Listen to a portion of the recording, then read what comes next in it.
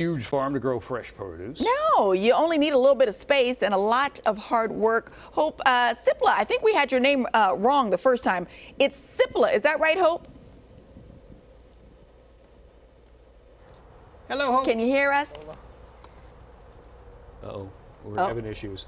The thing with the deal is not connected with the thing with the thing. We got to beep the boop again. We got to beep the boop again. Hope, can you hear us? There I go.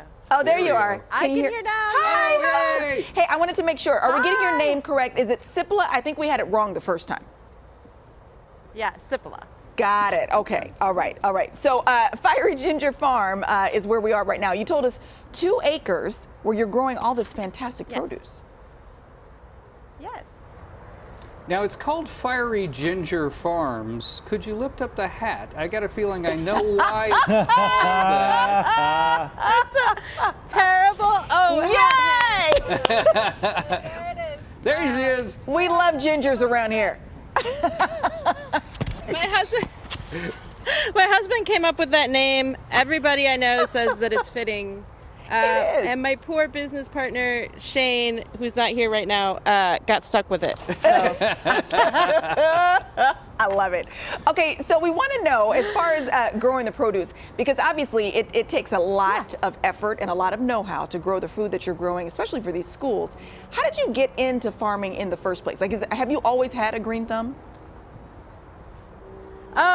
So I'm originally from Michigan. I moved here 11 years ago, and in the Midwest, it's a really short growing season. But when I moved here, I started working with my kids' school gardens, and from there, I moved on to managing a school farm, and I just kind of learned that way how to grow food, and realized in working with the school farm that I really wanted to grow on a big scale. So that's kind of how I got into farming. Now, and then mixing the education because I worked on a school farm. So, I got you. I got you. Now, using your hand, show us what part of Michigan you're from. Oh.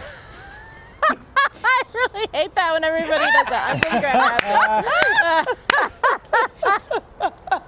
Rapids. Watch it, Cody, before she gets fiery. I know, she'll get fiery. I'm pushing my luck here. I grew up in Kalamazoo. Kalamazoo. Okay, so what do you get? What you get Yes, growing there really behind is you a Kalamazoo. there?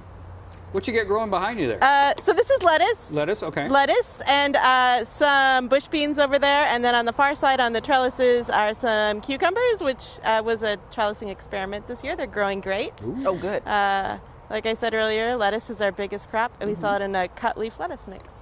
Well, and we've talked to farmers before, you know, the weather can work with you or it can hinder you. How has it been with these triple-digit temperatures? Yes. It's been, for us, it's okay. As you can see, we shade things. Yeah. Lettuce is really sensitive in the summer. Most people in the valley don't grow it at all. We're just stubborn enough to try. And so we cover it with shade, and we also have these high tunnels on the other side of the farm that allow us to do that in the summer. And, you know, just watering for short periods of time, a couple times a day usually. So it takes some water for sure. Yeah, yeah. Well, we love what you're doing, and we love the fact that you're not only fiery, but stubborn. Self-admittedly, you said stubborn. That's what it takes to be a successful farmer. We're very stubborn. Hope, you're fantastic. Thank you for everything that you're doing for these schools as well, getting that fresh produce to the kids. Thanks. Oh, we love it. All right, stay cool out there. It's going to be a hot one today. Oh, yeah, for sure. We will. right. Yeah. She's great. I love her.